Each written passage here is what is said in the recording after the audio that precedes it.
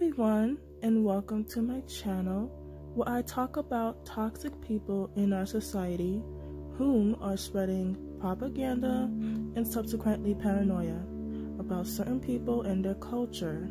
These toxic people are a freak of nature that needs to be addressed. And so, here we go. Look at this lady right here. She is upset.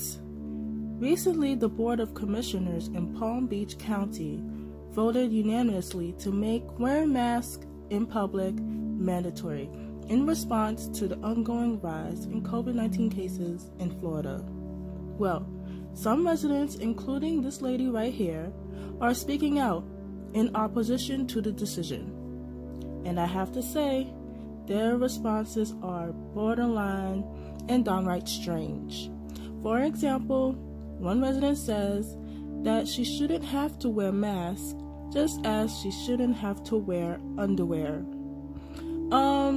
First of all, TMI, but I appreciate the warning because I definitely do not want to be near her when her skirt gets blown away.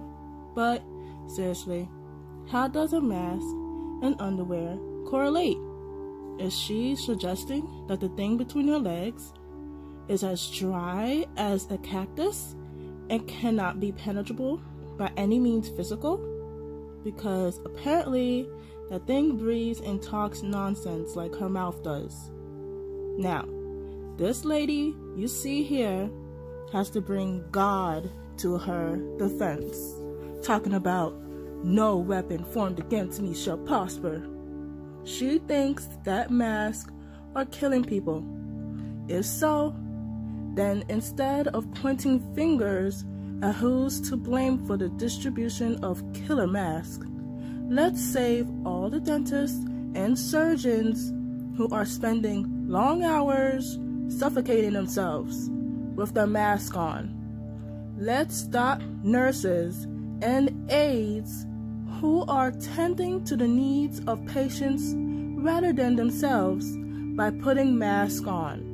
This lady is crazy. Mask has been around for ages. Heck, Jesus probably wore a mask.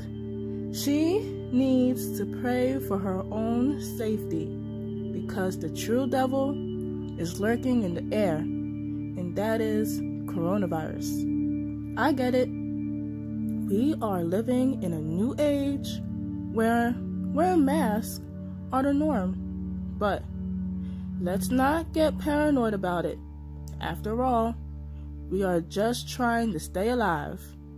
So, don't spread propaganda, alright?